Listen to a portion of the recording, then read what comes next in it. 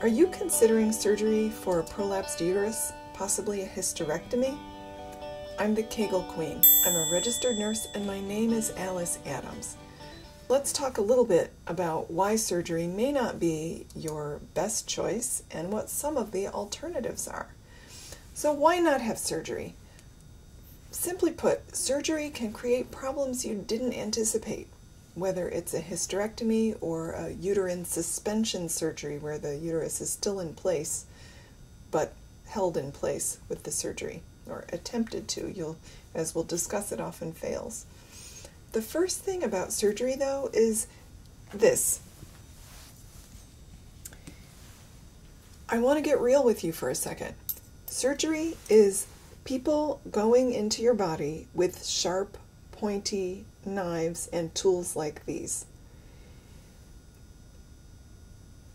It's just not something you want to do when there's an alternative.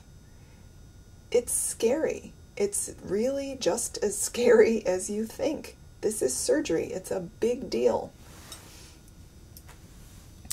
So, with hysterectomy, even if your ovaries are still in place, you can have hormonal changes, including problems with sex, emotional changes, problems with your hair and skin. With the other surgeries, the trouble with that, with prolapse procedures overall, there's a failure rate of up to 50%. And there's a complication rate up to 1 in 6. So even if you have a great surgeon, even if you do everything, you do your homework, it's still a big chance that you're taking that either something goes wrong or you're right back where you started. So let's talk about some alternatives. Fortunately, there are some alternative ways to manage prolapse that are really safe, that are simple, and don't involve knives and tools. So one option with uterine prolapse is our Vigo Therapy. This is a traditional Mayan healing technique where the practitioner is, you wear your underwear, they're just on the outside of your body, they're not digging around in your vagina. It's sometimes called our Vigo massage or Mayan abdominal massage. Practitioner, the goal of our Vigo therapy is to reposition organs that have shifted out of their proper place, especially the uterus. Perfect. Give it a try. There are people doing this technique all over the world now. And if you're in or near a big city, especially in North America, you'll probably be able to find somebody. If you go to their website, you can find out.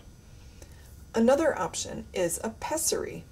So a Pessary is a silicone device, kind of like this. They come in all different shapes and sizes. I'll show you more in another video. But a Pessary is a little thing like this. You wear it at the top of the vagina like a diaphragm, and it holds your uterus up. Occasionally women have a bad response to a Pessary, or there's a risk of infection sometimes, but it's very, very rare. And the thing that's great about a Pessary, unlike permanently removing your uterus, if you have a problem with the Pessary, you just take it out. So Pessary is absolutely worth trying. Now, most doctors are not great at Pessary fitting. There's a whole art form to fitting a Pessary.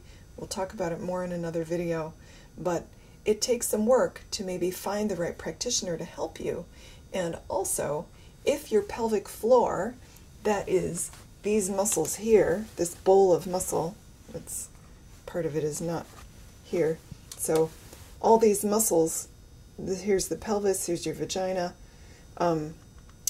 tailbone, that's where we are, tailbone.